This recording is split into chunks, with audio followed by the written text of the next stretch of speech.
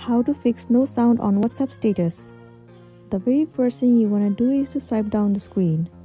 The icon of volume button will be visible to you. You need to make sure that the volume is up. Once you have adjusted your volume, now what you want to do is make sure to turn off your silent mode.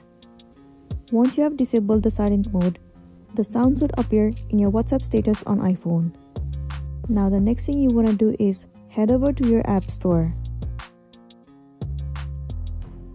In the search bar, search for WhatsApp. Move into the application WhatsApp. In here, you need to make sure that your application is up to date.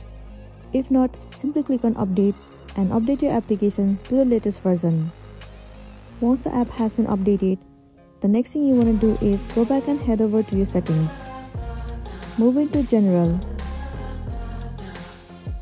And then head over to iPhone Stories. In here, what you want to do is search for the application WhatsApp and then move into it. Click on Upload App and then once again click on Upload App. It will clear the cache and the storage of the application.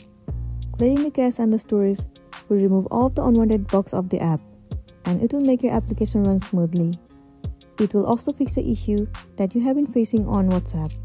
But if you are still facing the issue, then what you can do is uninstall the application and reinstall it again. Reinstalling the application will definitely fix the issue and then you'll be good to go. So that's it, and this is simply how you can fix no sound on WhatsApp status. I really hope this video is going to be helpful for you. Thank you for watching it till the end.